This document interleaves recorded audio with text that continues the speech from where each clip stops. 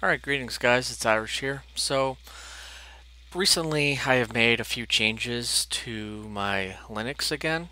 I was on Arch Linux and a lot of stuff was irritating me in a way. um, System D for sure. Anytime I would close the lid to my laptop, it would go to sleep even though I did disable it under the System D configuration. And then anytime my screen went black, it would go away. I did install XFCE Power Management or Power Manager. That didn't really help at all.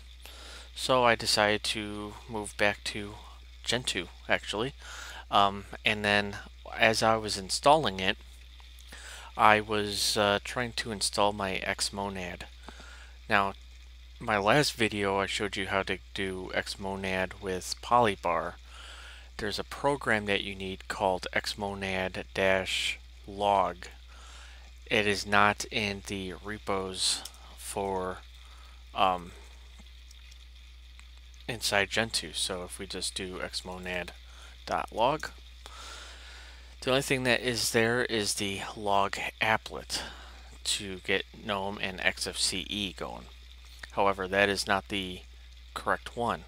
There is another thing that I would have to do. I would have to install it through Git and all that stuff. I did get it to run with Xmonad. Xmonad would just flash and go back to the TTY, and I couldn't figure it out. I did eventually did figure it out when I was on Arch. I was using the latest GHC, which is the GNU compiler or Haskell compiler, and it was pointing to that. And on here, the latest is GHC 8.02. Sorry, 8.0.2. And the strange thing is, I have only been off of Gentoo for maybe a couple months, 2 months, 3 months at tops. And in that time, for what maybe it happened during within my 3 years, but they do not have a stable a stable Xmonad. I have to enable, I have to unmask it, and all that stuff. So I put in a poll, which one you guys would like to see, and many of you wanted BSPWM, which I do have installed. I do still plan on making my Polybar theme, so I will go back into that. I'm kind of gonna pull somewhat of a distro tube in a way and have a bunch of window managers installed just to see which ones I like. So as of right now, the majority of that poll was DWM. Now in the past I have ran DWM twice, but I did not like it. But the thing is, I think I just did not theme it correctly. Especially the last one where I ran it through DWM through Gentoo. So if we look through here, you can actually save a config file and go through that way. And then I was running into errors, trying to configure it and patch it and all that. So I've been watching a lot of Kai Hendry. I watched Meshy's latest video and it got me spurred on, and I also found a new YouTuber who's got about the same amount of subscribers as myself, called Mental Outlaw. He does a bunch of DWM tech. He does mostly tech, but he is on Gentoo and DWM, and I did watch his video, and he actually got the stable version through Suckless. So, so I did download it through here. The strange thing was I had to kind of relearn. So when I downloaded it, it only came with a config.def.h. So I had to create a config.h. Now I have noticed that anytime that I do a patch, the def.h does get patched, but not the config.h. So I kind of have to manually do it in a way. I only have installed I only use 4 patches. The gapless grid, since I only use really the grid whenever I was using it on Xmonad, I use per tag. So now the per tag is very useful. So say I'm in monocle mode, which is right here. Actually, let's open up a bunch of others here. So as you can see, there's 3 windows open here. Now if I decide to go to tag 4, I'm actually back to tiling, so now I can just open it up again. So, which is nice to have, because without the tagless or per tag patch, all your tags have the same layout, and that kind of got annoying when going between the 2 tags. The next one that I have that I use probably a lot is move stack. So let's go back to that. So we'll keep that open. We'll do htop here. And we'll do slur here. So now if somehow it gets messed up here, I can move this over by moving it up. So without this patch, I'm unable to do that. The downside, in a way, to the gapless grid is I still have that little pixel around the borders and stuff like that, so it's not completely gapless, but it's close enough, and it gets me into my 4x4 or 2x2 here. I prefer my layout this way. Let's exit out. I've only made a few changes. I'm using URXVT. I may move and try the ST terminal, or I might just use Termite. I've been interested in that. So I'll show you what my config looks like. Actually, I have a alias now for it.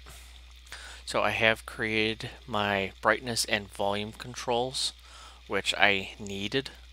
The status bar I took from Kai Hendry. The only thing that I need left is a brightness indicator. Even though I probably don't need it. I probably honestly don't need a bar, but I may go barless. So same thing with per tag here. So now that it's barred, I can unbar it. So if I'm watching a movie on tag 3, I can go full bar and I could see where everything is. But I may go barless. We'll see. I have been watching a lot of Hex DSL. He goes very minimal bar. One of his guys that he does a lot of videos with, Drew, he goes barless. I have tried going barless before, but I don't know. I do like my pretty bar. I may go to DWM blocks. Now, if you have watched Meshy's video on why DWM is the best, he gets great battery life, but he's got this great indicator up here that shows weather, shows up and down. It shows your brightness, your volume, date and time, and it's got like little, like what would be font awesome icons, which I like. And I have added my font awesome on here, which I think makes it even looks a little bit better for me. I'll show you where that is. So under your fonts, all you need to do is put a comma, font awesome, your size, anti-alias, auto hint, put another comma, and that's it. When I first moved over to DWM, I made this change and for whatever reason I was locked on the first tag and all the other tags were highlighted. Now I can do that with a mod 0, so now all of my tags, whatever I have, is now on 1, but then I can just go back. I wasn't able to do that. So I will see how well I like this to see maybe this will be my new desktop or window manager from the time being. As long as I can get the little brightness indicator, I'll be happy with just as minimal as this is. Normally I also have a system tray to see about my recording, volume control, redshift indicator or redshift-GTK, and various other stuff on here. I'm going to try to go without a system tray because everything that I can do through the terminal. So as long as I can do the brightness control up here indicator, because whenever I need to change it, I need to set it to a specific spot for when my wife and I go to bed. I'm still tinkering on the laptop. Oh, one other thing really quick is Firefox. I did change it. So normally it will say 1 less and then the number 8. That actually is the tag 9. So because they say 0 in a lot of programming languages, 0 is the first thing and then you count down to 1 or 1, 2, 3. So this would be technically tag 0, 1, 2, 3, all the way up to 8. So to make it to go to the very first tag is tag 0. So now that I'm on tag 3, I open up my Firefox. As you can see, that little indicator goes straight to my Firefox. I am tempted to go to Qt browser again because of lower resource. I have also noticed that there was good, let me show you HTOP. I have noticed on some people's videos that their memory usage is really low, but with Firefox open, I'm using simple screen recorder and some other background. I'm not using anything more than what I was using on Xmonad, so maybe a little less, especially with some swap here. So I don't know if it's really any more efficient than the others, just because you have a bunch of background stuff like Compton for my transparency and other startup scripts and stuff like that that I have. So we'll see.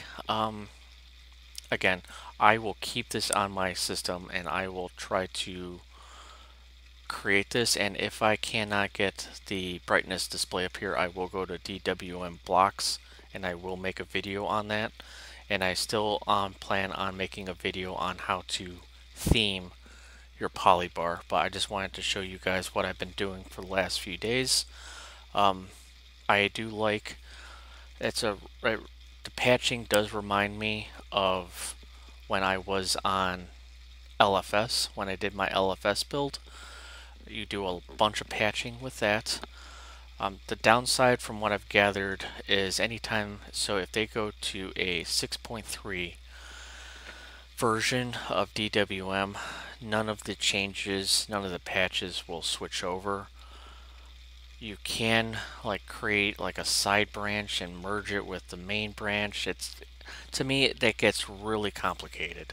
So for the most part, again, I'm testing out to see if there is a better window manager than Xmonad for me. I do love Xmonad now that I have it pretty much the way I want it.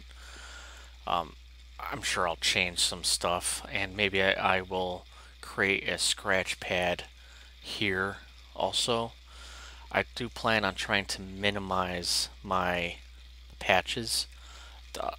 I've only mentioned 3 patches. My last patch is I can restart my my DWM with a command mod control shift and Q that will refresh it. So anytime that I change something in here, you have to recompile everything, and then you have to pretty much log out, log back in for the changes to make, unless you have this thing. So if I change,